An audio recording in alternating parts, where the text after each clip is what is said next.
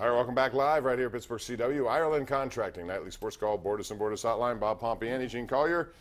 Gary Brandt on Twitter says, hey, Bob and Gene, no matter what the Pirates do at the trade deadline, do you guys really trust their ability to evaluate talent?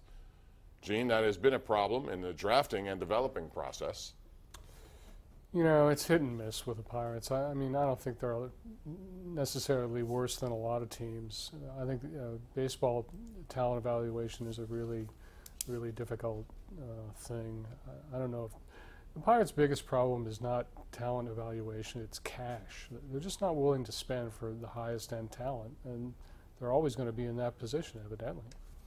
Yeah, but, you know, with some of these other organizations, the Yankees, despite the fact that they do spend money, the Dodgers, they do spend money, they still have guys who they draft, and within time they're up and productive. Bellinger, we saw this series just now. Jock Peterson, Bellinger, Max Muncy comes out of nowhere. Chris Taylor comes out of nowhere.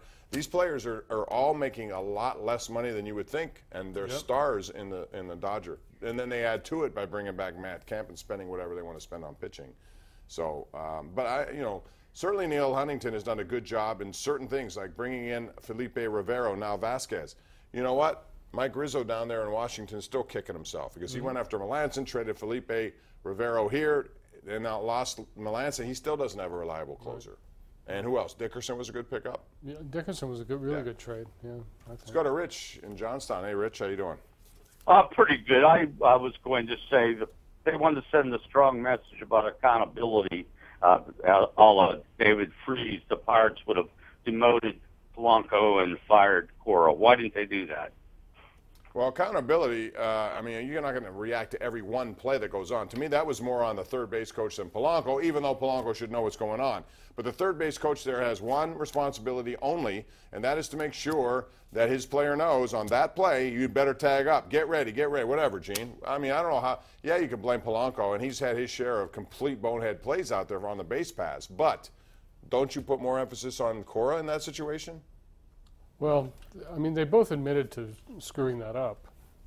Exactly whose fault it is. I mean, I can't believe Joey Cora is telling him anything other than to tag up and go. But Cora even said, I thought he was going to get thrown out. So there was, you know, miscommunication there. But it looked awful, and it was. It was an awful play. How can he make that? That's a bad judgment call because there's no way. Renfroe came over to the wall and had a difficult play in which his momentum took him almost into the front row. He had to turn around and make a throw, which if you look at it was a terrible throw.